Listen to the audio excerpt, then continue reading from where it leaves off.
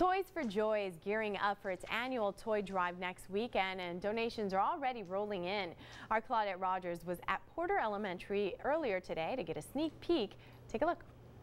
Toys for Joy held a preview today at Porter Elementary School for its 16th annual toy drive scheduled for next Saturday. 60,000 pounds of food, 10,000 toys, and loads of clothing are expected to be given out to underprivileged elementary school students. Members of the school were nothing short of ecstatic about the donations and community support. Anonymous donors to come out and just pour their hearts out to support our families is just overwhelming. Just overwhelming. So much. Our families are hard working, our kids are hard working. And so just for an agency to come in and say, you know, we care. We don't want anything, we just want to know that we care. And it's not about toys or this, it's about the spirit of here we are. But the school faculty were not the only ones who were excited. This. Yeah? What is it? A Zuzu pets. Yeah, is that what you want? Is that what you want for Christmas? Yeah. Yeah. So how did all these toys make you feel? Happy. Yeah.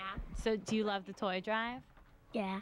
Beyond the toys, it's an experience for community members to unite and embrace.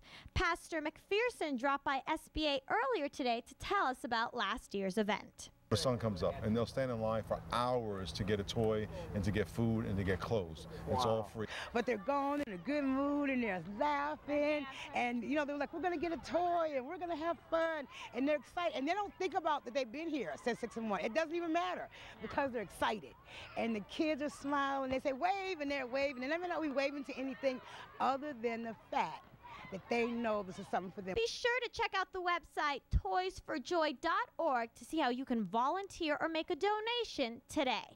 This has been Claudette Rogers with U-TTV. We have much more coming up on Midday. Stay with us.